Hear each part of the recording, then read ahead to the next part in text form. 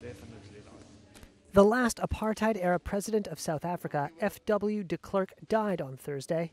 This is my last message.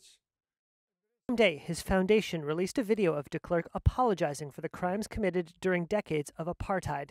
I, without qualification, apologize for the pain and the hurt and the indignity and the damage that apartheid has done to black, brown, and Indians in South Africa. The foundation did not say when the video was recorded.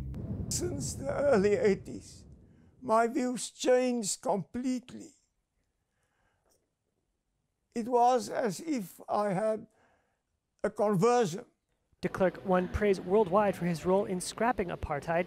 He's seen globally as the politician who released racial justice activist Nelson Mandela from prison, and then, together with Mandela, negotiated a peaceful transfer of power from white minority rule to a black majority democratic government. Apartheid was wrong.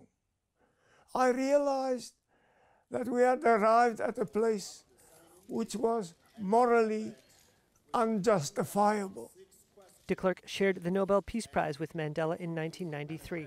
In South Africa, many saw him as a controversial figure who had shown little remorse for the crimes committed during the apartheid regime.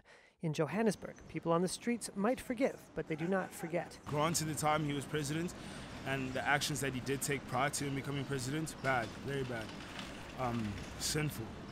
It was mass genocide of black people. I mean, as a human being, you can't agree with that, but at the same time, you have to look at the actions that he did take that changed the country. He did play a key role in ushering in democracy in our country. South African President Cyril Ramaphosa on Thursday praised de Klerk's courage for leading his country toward justice. De Klerk sparked a widespread backlash last year when he told a national broadcaster that he did not believe apartheid was a crime against humanity. His death comes after a battle with cancer diagnosed earlier this year. He was 85 years old.